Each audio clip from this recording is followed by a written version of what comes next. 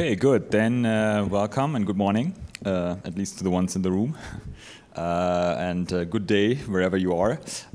So this is the session on information design, and we're going to have 4 talks. And the first one is the limits of an information intermediary in auction design, and it's given by Kangning. Thanks for the introduction. So, hello everyone. I'm here to present this work. It's a joint work with Reza, Alijani, Sid, Banerjee, and my advisor, Kamesh, Munagala. So we will be working on this classical Bayesian auction setting, where we have a seller who is trying to sell one item to n buyers. And each buyer has a private valuation VI drawn from a distribution FI. So in this classical Bayesian auction setting, we assume these distributions are public information, and we assume they are independent. And the seller's goal is to maximize her revenue. So she will use the optimal auction on these buyers. And the optimal auction is characterized by the seminal work of Morrison. And in our setting, we are an intermediary, and we know the private values of the buyers. And we want to use our knowledge to improve the economic solution. So concretely, we will partially reveal our information to the seller so that she, while trying to maximize her own revenue, will also design an auction that is more beneficial to the buyers. And we use the Bayesian persuasion framework first proposed by Komenica and Gunsko. So the single buyer setting of our work has been done by the great work of Bergman, Brooks, and Morris. And we first look at an example in the single buyer setting. So in this setting, the buyer's valuation distribution is uniformly drawn, is uniform on 1, 2, and 3. And if there's no signaling, then the revenue optimal price would be 2. So it's because if the seller sets the price to be 2, then the buyer will buy the item with probability 2/3. So the expected revenue would be 4/3, and 2 is the optimal price. And we can picture the distribution like this rectangle here, and we can say we pick a random square in this rectangle, and the buyer's value will be the number in that square. And one signal we can tell the seller is to color the rectangle like this, and then tell the seller the color of the valuation. So for example, suppose we draw the valuation in the green area, then we will say, we will tell the seller that the value is drawn from the green area. And in that case, the seller will reason that the probability of the value being 1 will be 6/12, because there are 6 green squares of 1 and 12 green squares total. So if I set the price to be 1, then the buyer will buy with probability 1. And if I set the price to be 2, then the buyer will buy with probability 1/2. And if I set the price to be 3, then the buyer will buy with probability 1/3. So in this case, the seller is actually always indifferent in setting the price to be anything in the support. And in particular, the seller is willing to set the price to be the lowest value in the support. So in that case, the buyer will always buy the item, and the trade is efficient. And we also argue that the seller cannot increase her revenue with this information. And that is because the seller is indifferent in setting the price to be anything. So she is indifferent to set the price to be 2 for every signal. And for doing that, she actually didn't need the signal. So the signal can't help her increase the revenue.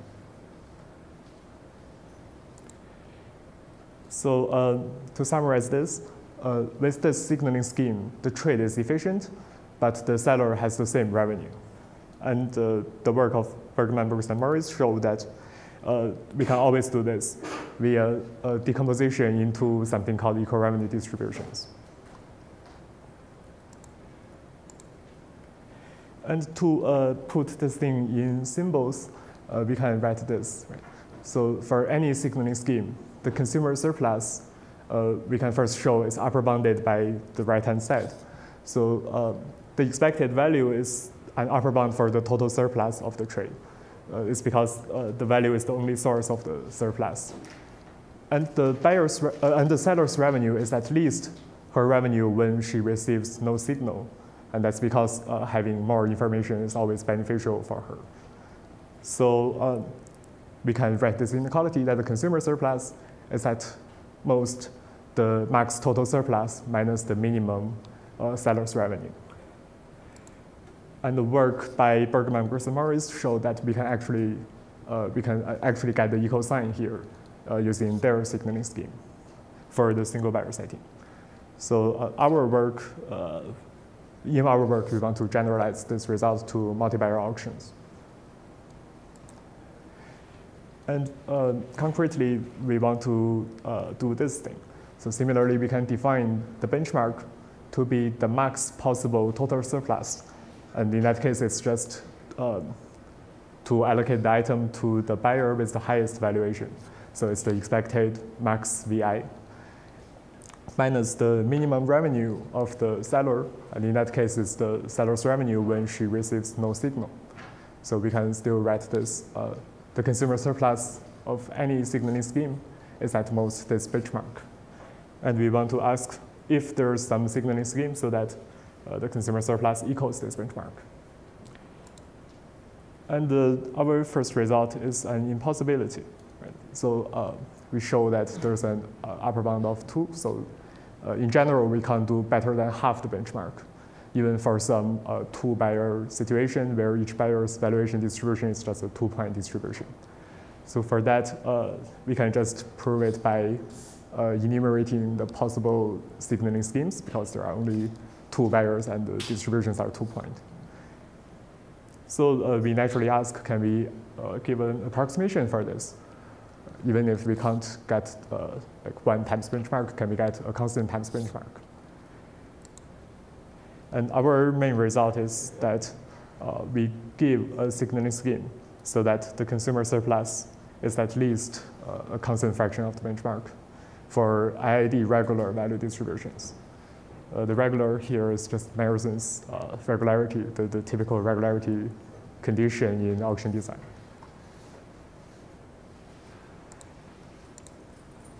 So from now on, I'm going to talk about some technical details about our work. So first, we want to simplify this benchmark for the case of IID regular value distributions.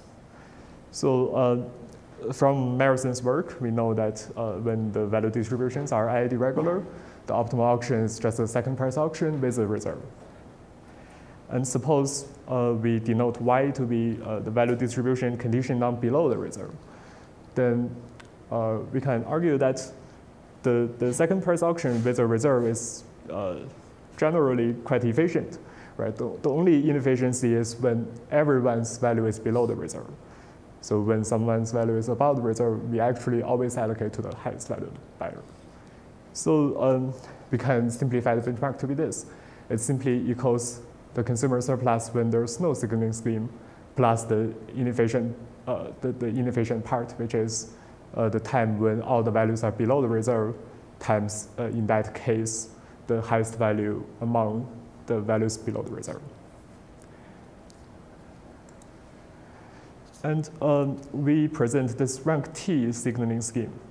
And it turns out this rank T signaling scheme is quite good for this setting. So we will reveal the set of buyers whose values are in top T. And then we will also reveal the values of all other buyers. And in that case, the seller, since she knows the values of all other buyers, will focus on the top T buyers and use something similar to Meyerson's auction for the top T buyers. And then if no one buys, she will instead sell the item to the T plus first highest value buyer. And finally, we will pick a random buyer in the top T and then reveal the color of his value similar to the single buyer case. And let's give a concrete example. So suppose the values are realized to be 47251, and there are 5 buyers. And suppose t equals 2. Then we will tell the seller that V2 and V4 are top 2 buyers. And we will reveal all the other values. So V1 equals 4, V3 equals 2, and V5 equals 1. And finally, we will randomly pick another buyer from 2 and 4 and tell the seller the color of his realization. Right? Yeah, because his value is always drawn from a distribution like similar to this rectangle thing. And it turns out that we can show this inequality, that the consumer surplus of this rank T scheme is at least this probability times the expectation of the average of top T CIs minus CT plus 1, where CK is the kth largest draw among n draws from Y. It's just some formula. And we will rewrite these two formulas here. So suppose CK is the kth largest from n draws from Y, then the consumer surplus of our signaling scheme is some factor times this expectation of the average of top T draws minus the T plus first draw. And then the benchmark is about the same factor times the expectation of the largest draw. And so a relatively easier argument for a log n approximation is the following. So the consumer surplus of this rank 2 signaling scheme is about the factor times the expectation of C1 minus C2. And for rank 4, it's about C2 minus C4. And for rank 8, it's about C4 minus C8, and so on. So we can add these log n inequalities together, and we will cover the entire benchmark. So we can see that the maximum of CS rank T is at least a log n approximation to the benchmark. But like maybe surprisingly, we can actually show a constant approximation. And so actually, for the best T, CS rank T is a constant fraction of the benchmark. And for that, we will use the information that Y is a regular distribution conditioned on below its revenue optimal reserve by our assumption that the valuation distributions are regular. And the proof here is relatively complicated, and I'm not going into the details. And finally, let's talk about some extensions and open questions.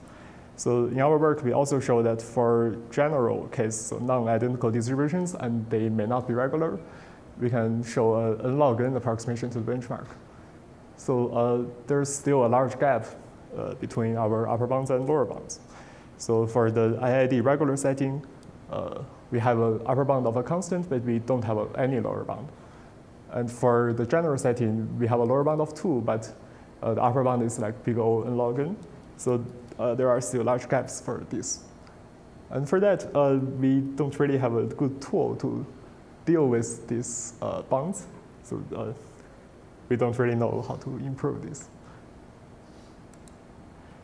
And finally, let's conclude by restating our main message, which is we show a way to tell the auction seller something about the buyer's true values so that the buyer's surplus will be approximately maximized. Well, and there are some common assumptions. Thanks.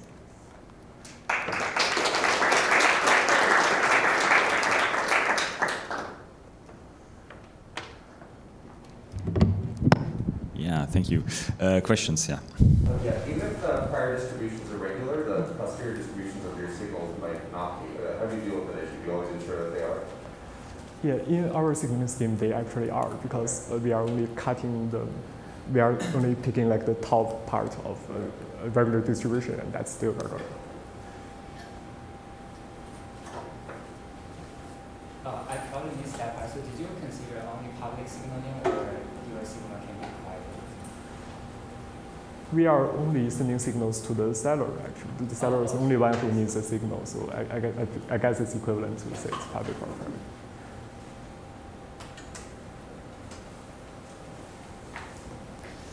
What do you think is the true answer for this 2 versus n log n question?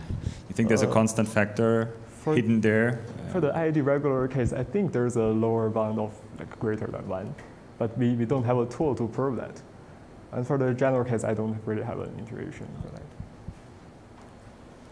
Would you expect there to be a gap between the efficacy of like a deterministic signaling scheme versus randomized? Sorry? A deterministic versus a randomized like signaling scheme? Yeah, that's a very interesting question. So by deterministic, you mean when the value is the same, the signal would be the same? Yes. I'm not sure, but I think there may be a gap between deterministic ones and randomized ones. Because, for example, even in a single barrier setting, yeah, we need it to be randomized. Yeah.